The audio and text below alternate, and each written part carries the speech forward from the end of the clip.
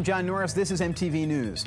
Guns N' Roses will kick off a U.S. tour on May 24th at Alpine Valley Music Theater in East Troy, Wisconsin. And tickets for that opening date go on sale this Saturday, February 9th, at Alpine Valley and area Ticketron outlets.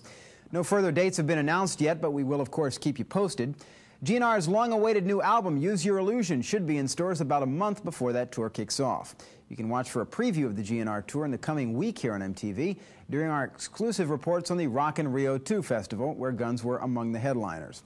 Meantime, in other Guns news, frontman Axl Rose and his wife Erin Everly have apparently ended their 9-month-long marriage by annulling it.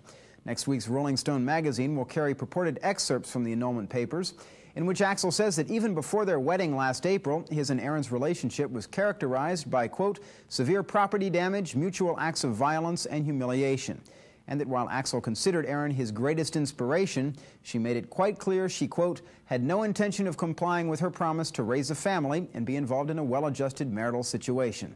There's no comment from GNR spokespeople. And meantime, when the Anthrax Iron Maiden Tour plays the Palace of Auburn Hills outside Detroit on Monday, Anthrax will have a special guest in the audience. He's Greg Maston from nearby Warren, Michigan, who won an Eagle Scout Award last fall for creating a program to collect food, clothes, and toiletries for the homeless in his hometown. Maston said he was inspired by Anthrax's Who Cares Wins video, which protests the plight of the homeless in America. Anthrax couldn't make it to Maston's Eagle Scout ceremony back in October, but they did send a video greeting.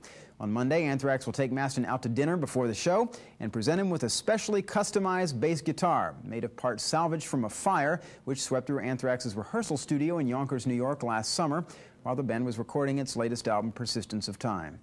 And that'll do it for the news. We'll have more later right here on MTV.